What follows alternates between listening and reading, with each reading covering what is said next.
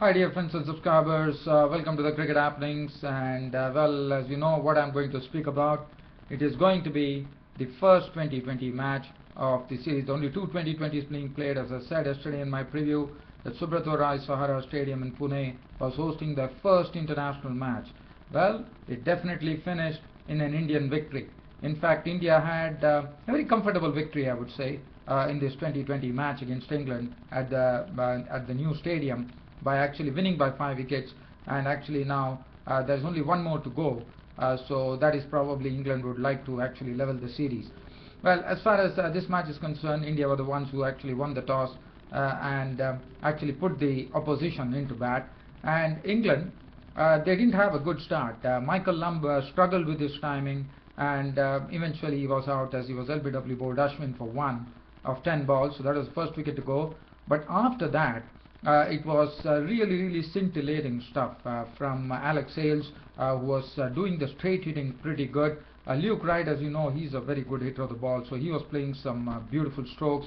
And both of them had actually taken the run rate to almost 10 and over. The way they were playing, they were going at 10 runs clip in probably 6 or 7 overs, because they were slamming all the bowlers. In fact, Parvinder Ravana had a very unimpressive debut. His 2 overs cost him 29 runs, and Alex Hales and Luke Wright actually pushed the score on to 89. Now, I mean, the way Alex Hales played, as I said, the straight hitting was very good, and Luke Wright was also playing some good strokes. And this was the time where India really came into the match, because if you look at the score, they were 89 for 1 at one stage. And when they lost to Luke Wright's wicket, and this was Yuvraj Singh who came in and actually not only applied the screws to the England batting, but also picked up the wickets. In fact, he went on to take a very impressive analysis of 4 overs, 19 runs and just 3 wickets. But he took the 3 wickets. First, he actually broke that very important stand between Alex Hales and Luke Wright by actually picking up first the wicket of Alex Hales. In fact, what he was doing was he was fighting the ball, and as far as Alex Hales was concerned, well, he missed the line of the ball. He was clean bowled by Yuvraj Singh for 56. It was a very nice knock, 56 of just 35 balls, 7 fours and 2 sixes. And after that, it was the partner Luke Wright also following to the pavilion. As I said, Yuvraj Singh was luring the batsmen to their doom, and they were really falling apart here, as Luke Wright actually holed out to Rahane in the deep, who was actually taking the catches with pinpoint precision. So he was caught Rahane in the deep, bowled Yuvraj Singh for 34 of 21 balls, 3 fours. And after that, Ian Morgan was a very big wicket for Yuvraj Singh, as Ian Morgan tried to clatter Yuvraj Singh into the stands, only got didn't get the distance, and Ian Morgan catch was once again taken by Ajinkya Rahane. In fact, he took two more catches after that. So Ian Morgan was gone for 5, and then Samit Patel came into bat, and along with Josh Butler. And that was the time. I mean, at that time the score was 100 for 4 when Morgan departed in the 13th over, and then finally it was Samit Patel and Butler. Butler absolutely meant business. Samit Patel also hit 1 4 and 1 6 in his knock of 24 before being claimed by Dinda. Dinda actually coming in and dismissing, getting 2 wickets there in quick succession in a single over, as Samit Patel was caught by Rahane. Rahane once again coming into the picture, taking the catch in the deep. Very well judged catch, and Samit Patel was gone for 24. Josh Butler was joined by Bresnan, but Bresnan continued his very unimpressive showing in India, as Bresnan also holed out to the deep. Kohli actually taking a very good catch. It was a catch which was coming low down in the deep, but it was very well held by Kohli, but he actually made it look very easy, and Bresnan was gone for a duck.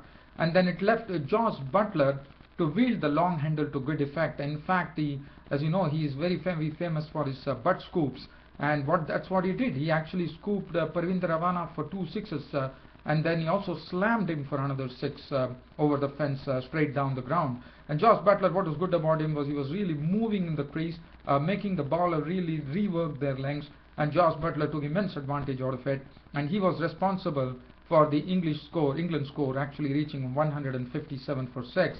With Butler's contribution, an unbeaten 33 of just 21 deliveries, but it included 3 sixes and absolutely no boundaries. Treadwell was not out on 157 for 6, and James Treadwell was making his T20 debut today. And for India, it was Parvinder Ravana who was actually making his debut, and Stuart Meeker was also making his debut for England. So 157, definitely England would have not liked it at all, because if you look at the way Alex Hales and Wright were playing, 89 for 1 in the halfway mark at 10 overs, you would have expected much more than this, probably in excess of 175. But actually England could muster only 157, thanks to Yuvraj Singh, as I said, coming in and applying the screws to the English batting, and not only that, also picking up wickets. 3 for 19 for him. Dinda was good, 3 overs no maiden, 2 for 18 for him. Ravichandran Ashwin took that wicket of Michael Lumb, 4 overs 1 maiden, 1 for 33. Parvinder Ravana had a very not a good debut at all. 2 overs went for 29 runs. He was hit all over the park. Jadeja 3 overs cost him 22. Piyush Chawla 3 overs went for 24 runs, and 1 over bowled by Virat Kohli cost him 10 runs. And England scored 157. As I said, they could have made much more than this, but thanks to Yuvraj Singh coming in and derailing the England innings there, and that's the precise reason England finished with 159, and would have definitely wanted to make excess of 175-80 if they had to really challenge this target. For India, the target was 158 runs in 20 overs at a clip of 8 probably the run rate that they required at that particular time in 20 overs was, if you look at the run rate that England put, it's 7.85 runs an over, but India actually went at 8.85 runs an over and actually won the match very comfortably.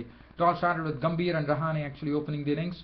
Gambhir looked good in his 16 of as many balls, but he was claimed by Bresnan. Gambhir actually was caught by Hales of the bowling of Bresnan for 16.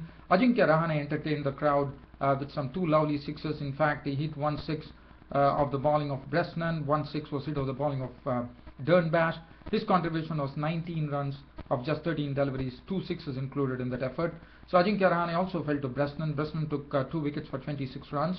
Virat Kohli played some. In fact, all the batsmen chipped in. In fact, everyone went business. Virat Kohli went on. There was some good running between the wickets for India too. And Virat Kohli's contribution was 21 runs of 17 balls with 2 fours. He was the first, the debutant's Stuart Meeker's first wicket. In fact, Meeker got his first international wicket as Stuart Meeker in 2020 internationals, as Virat Kohli was clean bowled by Meeker for 21 of 17 balls with 2 fours. Yuvraj Singh came in and he slammed some good sixes. In fact, he hit Danny Briggs, the left-arm spinner, out of the attack. In fact, Danny Briggs bowled only 1 over, which cost him 18 runs as Yuvraj Singh went in and hit 2 6 and 1 4 of the bowling of Danny Briggs. One was a flick shot, the other one was put over mid-wicket, and then he also hit 1 more 6 of the other bowler. I thought it was Dernbash. That was another 6. So 3 sixes included in that with 2 boundaries.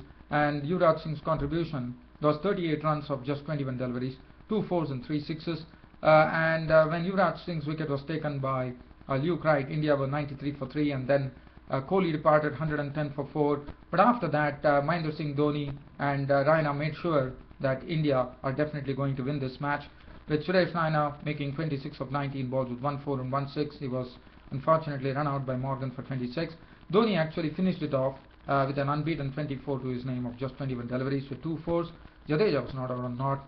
India comfortably going to a victory in the first T20 international at the new Subrato Roy Sahara Stadium here in Pune. 158 for 5 in the 18th over. India had completed the job. As far as the bowling figures were concerned, Dernbash 3 overs went for 27 runs, which was costly. Bresnan was the wicket taker, 226. Stuart Meeker, a debut, which but still you would be happy that you took the informed batsman Virat Kohli's wicket. 3.5 overs, no maiden, 1 for 28. Treadwell 4 overs went for 31 runs and no wicket. Was a bit costly. Danny Briggs was totally hit out of the attack by Yuvraj Singh by slamming him for 18 runs of the solitary over he bowled. And Luke Wright 3 overs cost him 24 runs with a wicket. And the man of the match definitely for his batting of 38 runs, and then really putting the lid on this English batting when Alex Hales and Luke Wright were really going along like a train, was the precise reason that Yuvraj Singh rightly deserved the man of the match. Now, so the second T20 match is going to be starting. I'm just trying to see. I don't have the information right now, but definitely probably 1 or 2 days time. And now I'm just going to talk about some cricket news here as I have some time. Tomorrow, South Africa and New Zealand are clashing in the first T20 match over here. That's the news that we have. I'm not going to do any previews right now. I'm just wanting to give you the information. But as you know, New Zealand would be pretty happy with what they did, because what they precisely did is they actually with their team they actually beat the South Africa A team, which was I thought it was a good achievement. Looking at the youngsters, Colin Munro and the other one, McClanahan, who actually the left-arm seamer who bowled well. So definitely South Africa will be wary, and they would like to put their best foot forward. So we'll have a good game there. So that's the first T20. I'll be back with a full match report on that match tomorrow. Besides the other news that is coming up, as you know, the Bangladesh Premier League is about to start, and Shakib has been named Shakib has been the top pick there. The other news that I have for you is, as you know, Hyderabad IPL team is going to be known as the Sunrisers, and Tom Moody, the Australian player, has been actually, he's also a cricket commentator now. So he has been the person who is going to be coaching the Hyderabad IPL team, and the mentor will be the former Chief of Selectors of India, Krishnamachari Srikanth. And the other news that is coming in is from South Africa, that Vernon Philander, who is in doubt for the first test match between New Zealand and South Africa, which is not good news, because Philander is something that South Africa would definitely want, because he's a very good bowler. But for New Zealand too, there are injury problems, because that's a big blow for New Zealand, according to me. And really, even though if they had an iota of a chance with South Africa, that would have been Tim Southee's bowling. But Tim Southee they're going to miss, because he bowled splendidly in Sri Lanka. And Tim Southee is going to be, unfortunately, not there. He's not going to be there for the Test series with New Zealand and South Africa, which is not good news for New Zealand.